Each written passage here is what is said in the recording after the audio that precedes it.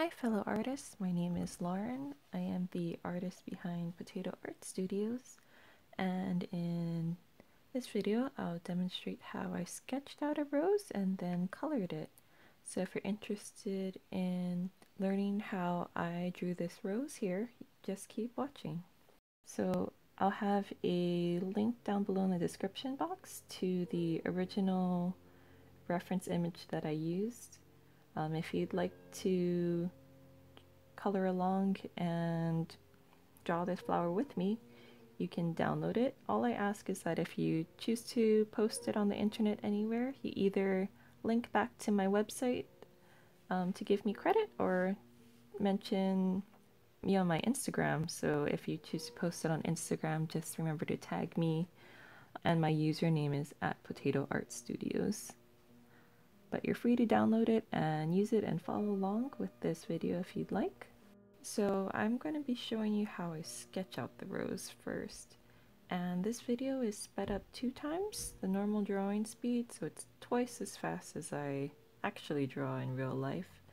But I want you to see that how I simplify the petals into basic polygon shapes, and I'm not getting too carried away with trying to do a lot of detail in the beginning. So for my pencil of choice, I really enjoy using the Prismacolor Cool Erase pencil because it erases very easily. In the second round of this sketch, I'm going to be paying a little bit more attention to the details on the petals. So you'll see that I'll go over the same areas, but this time I'm trying to be a little bit more careful with how I describe how the petal curls over itself. And I think this is one of the most identifiable traits of a rose. So your rose doesn't have to be perfect, but as long as you can get that shape of the petal, like how it curls and how it spreads from the center going outwards, people will be able to understand that you're trying to draw a rose. So you don't have to be too worried about having every petal in the exact right position. It can just be close enough and your drawing will still look like a rose. So in the second go around, I'm applying a little bit more pressure so I can tell the difference between my first sketch and the second sketch. And my rose ended up being slightly elongated from my actual reference picture that you see in the upper left-hand corner. But that's okay. I mean, you can still tell it's a rose even though it's not 100% accurate to the reference picture. And now I'm going to erase that very rough, sketchy sketch I made in the very beginning. And now I'm going to go over my more refined sketch with the kneaded eraser that you see me kind of pulling apart like taffy right there. And the kneaded eraser has a tacky surface, so it'll pick up some but not all of the marks that I've made.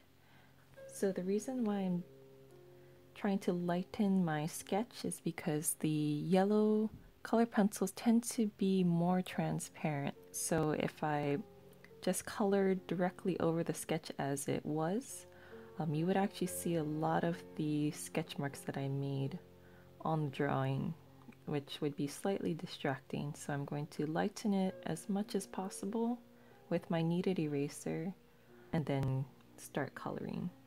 And I like to start applying color with the center and going out. It allows me to have a point of focus being the center of the rose because that's where the most amount of information in my flower is, and then I usually end up being a little more loose as I go outwards and draw the outermost petals. So to the left of my drawing you can see that I have a scratch piece of paper, and I'll periodically just make a few quick scribble marks on that scratch paper to see the color that will show up before I color on my actual drawing. And the reason is because when you're working on toned paper, of course a little bit of the paper color will show through the colored pencil. So the color that you want to put down might not actually be what happens because the pencil and the paper interact with each other. Before I make a mistake on my drawing, I'm going to experiment with that paper on the side first. In the early stages of my drawing, I usually like to just block in color, so I'm not getting too detailed. All I'm doing is defining what areas are the highlights, the mid values, and the dark values. So I'm using only a few colors, just the white, the yellow, and a darker orange. And once I have that down, I'm going to put a bit of color variation. So you see that I have some kind of like an olive green color, also a gray color, and I'm kind of just filling in the areas that are between the brightest, the middle, and the darkest value. So it's kind of like a paint by numbers. I'm just dividing up the petal into areas that are bright, mid-tone, and dark, and I'm just coloring accordingly. This is my first layer of color, so I'm not too concerned with having the paper color covered completely because I'll be going over this rose several times.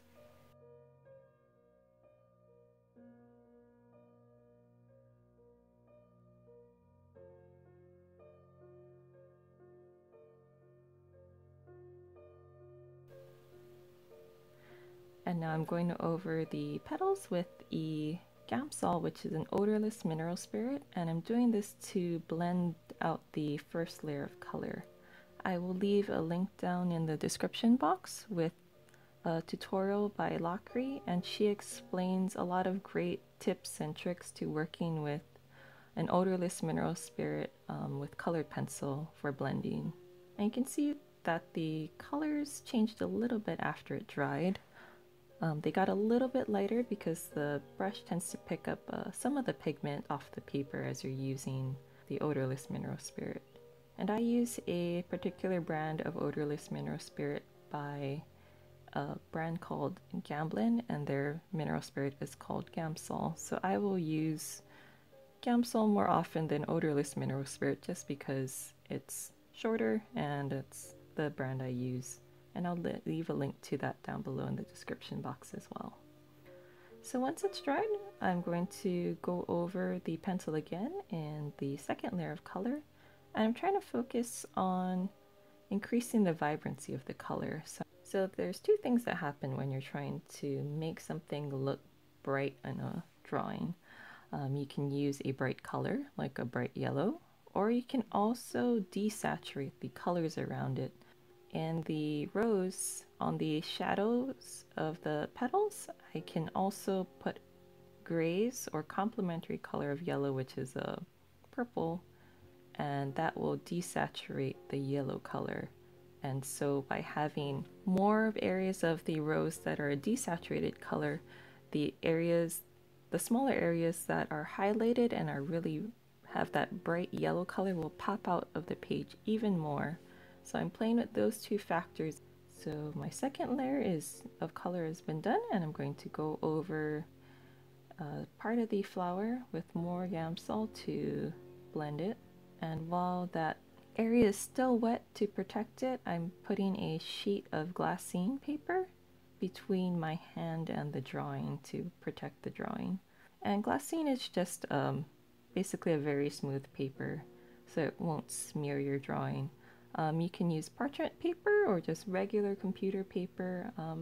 Basically, if you have something to protect your hand from smearing your hard work. So you'll see that I'll go over the same areas multiple times because it takes a while to build up the color, especially working with yellow.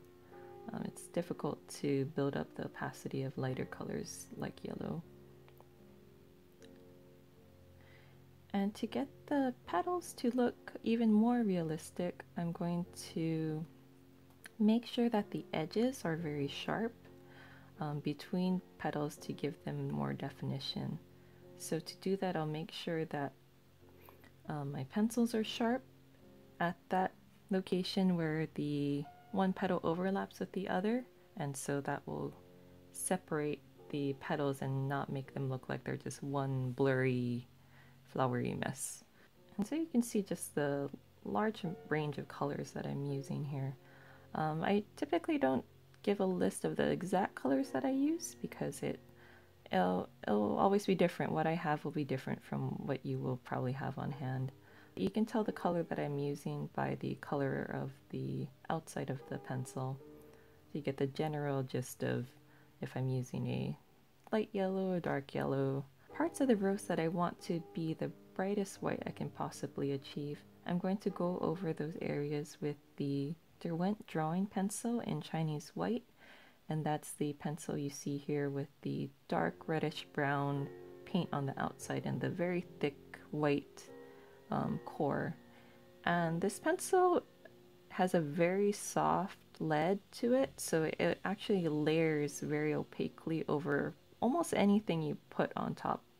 So I like to use it for the very brightest highlights, but it's not good for larger areas, so I try to reserve this pencil for only when I really need those small moments of white to really pop out of the page.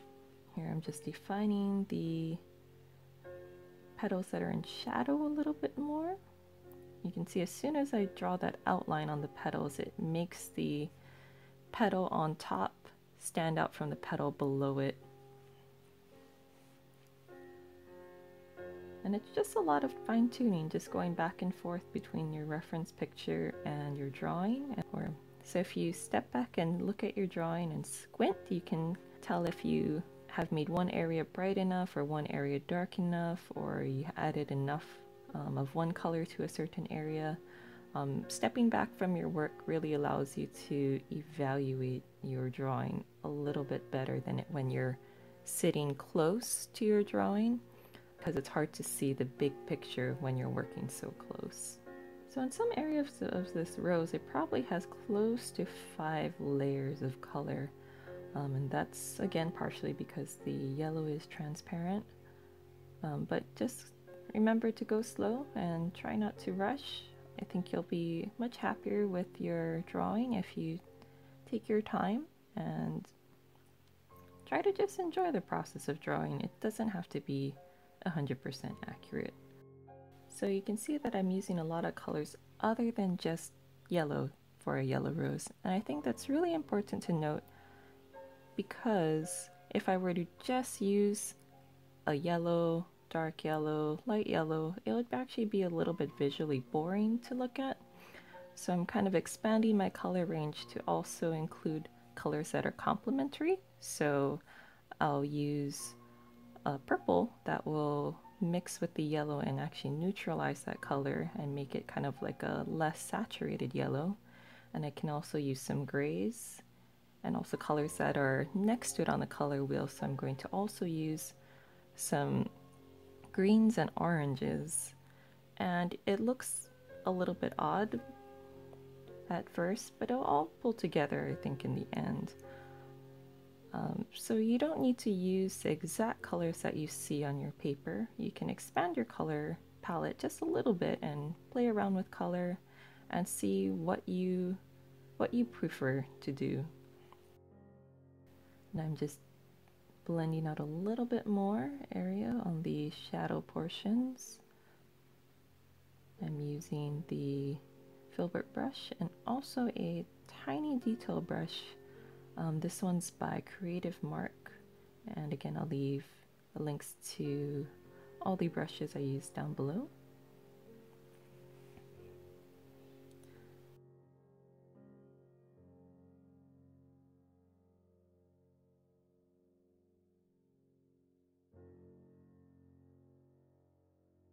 And once that's dry, we're almost wrapping it up here, and I'm doing just a few more touch-ups, especially on the darkest and lightest parts of the rose to get them to really pop and improve the contrast.